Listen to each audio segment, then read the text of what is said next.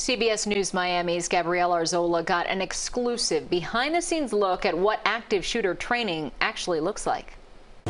Shots being fired. Move! It's a textbook curriculum that has to be done flawlessly in just seconds.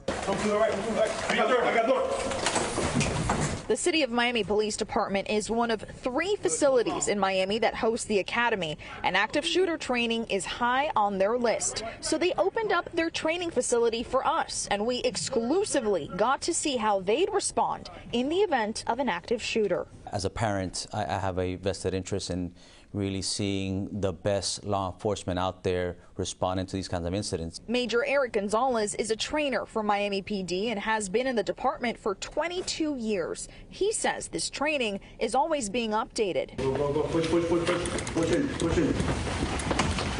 You can see when they get into this classroom. Good, hold on. 2 officers are inside looking for the shooter and 1 is on guard outside in the event of a surprise attack. Every step, arm movement and gaze is done with intention and purpose.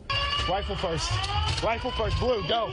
This training is similar to the body cam video we saw out of Tennessee, where in less than 3 minutes, police were able to find and kill a school shooter. And experts say their heroic action was largely because of heavy-duty training. But how often do officers get to do that training? And I can only speak to Miami PD. There's annual training for all our personnel. Do you think that annual training is enough? I think you can never have enough training, and that's our overall objective here was, our officers need to serve the community day in and day out, but every chance we get, we want to provide them the training necessary to do the best job that they can.